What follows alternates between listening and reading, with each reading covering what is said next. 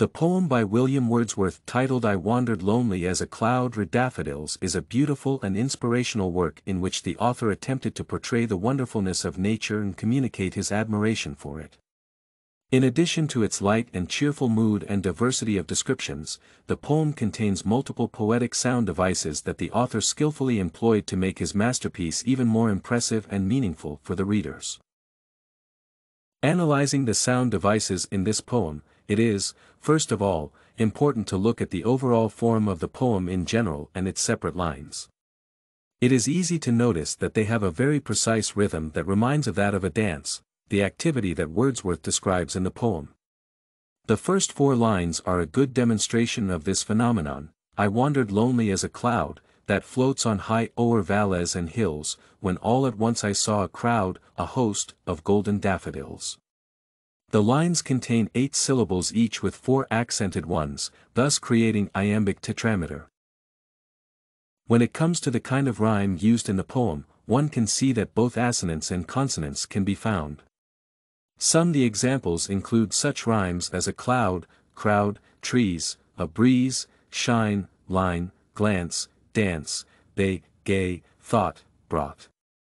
Also, some of the lines of the poem contain internal rhyme where the words echo one another within the lines, beside the lake, beneath the trees, which is the bliss of solitude.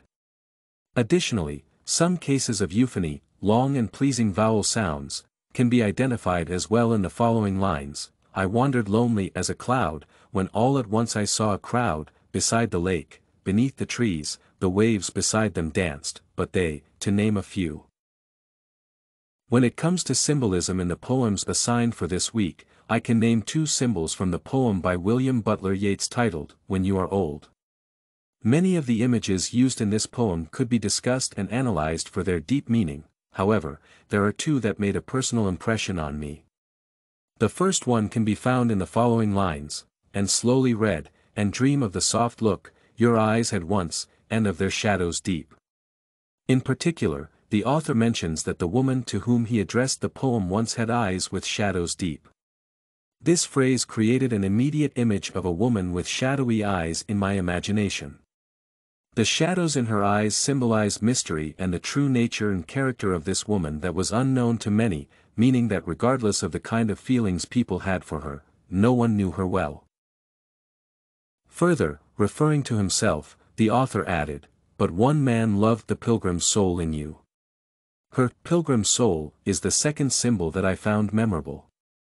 The word pilgrim indicates that the woman was in a constant search for her place in life and society, and due to that, possibly, she never returned the author's feelings for her, and also, since he knew her so well, he managed to come to terms with this rejection. As a reader, I am affected by these symbols due to their seemingly invisible connection and a strong impact on the entire meaning of the poem as they carry the point of the work in them. This and many other essays are available at studycorgi.com.